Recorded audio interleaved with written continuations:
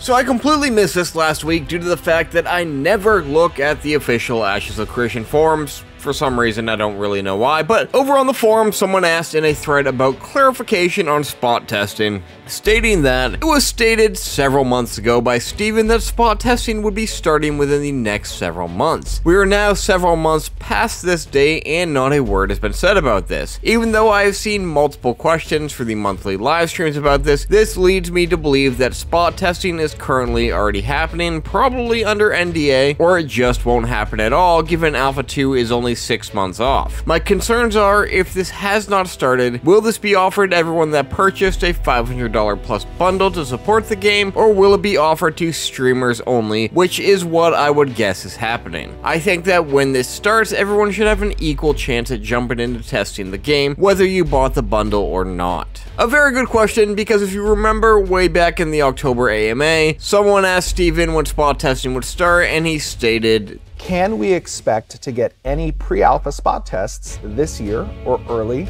next year? And would those be on NDA?"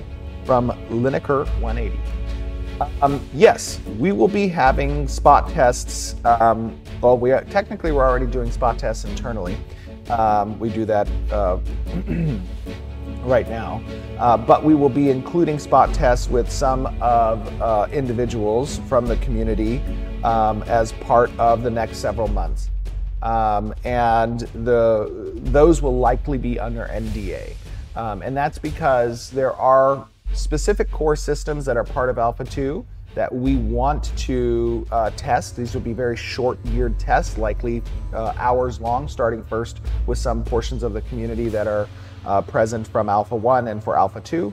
But when we have dates solidified for those tests, you will be receiving communication from our community team. So Vacnar headed over to reply to this post on the forums where he stated, "I want to provide some clarification and perhaps assist with some misconceptions. I can assure you that we are often testing the game internally. When it is time to bring in some extra help from outside the studio for spot tests, we will notify these people. It may be under NDA. There is priority for testers. For example, Phoenix Initiative and Alpha 1 testers will likely be among the first summoned to these spot tests. There is no announced date for the release of Alpha 2, spot testing will not be offered only to streamers, and we are working hard on getting Alpha 2 ready to be played. We are eager to play Alpha 2 with all of those who have keys as soon as it's ready." So essentially the big takeaway from this is, well, no one outside of Intrepid Studios is testing Ashes of Creation, and we probably aren't getting that spot testing Steven promised us in a few months, and we'll just be more of the ones that he said are happening at the end of this year. Intrepid is constantly testing it internally though, but they're not ready to put it into the hands of other testers, not even PI. And although Vacnar didn't comment on Steven's timeline, well, Steven probably said this because Steven likes to get ahead of himself at times and give dates before they are sure they can be met. He is very excited and passionate about his project, and it happens kind of all the time. It sucks, but at least you know that you aren't being left out. But there is part of me that thinks that they were truly ramping up something big last year and had some major hiccups that slowed them down, and that's why December's stream was pretty lackluster, and these timelines with spot testing have been pushed back, and even Cyclops, which was originally supposed to be shown only 2 to 3 months after it was announced. And part of that could have been the Unreal Engine 5.2 push that took them a lot longer than they thought, or maybe they decided there was more they wanted to do before showing it off to the world after the negative reception they had in November with the Cleric showcase. They even were teasing something big in December, but then nothing big ever happened. But also there's that possibility that it is actually all in my head, and a lot of us were looking way too much into things. I also was personally under the impression myself that PI was testing until I saw the Cyclops showcase last month. Just really out of pure assumption, I figured with that tier that they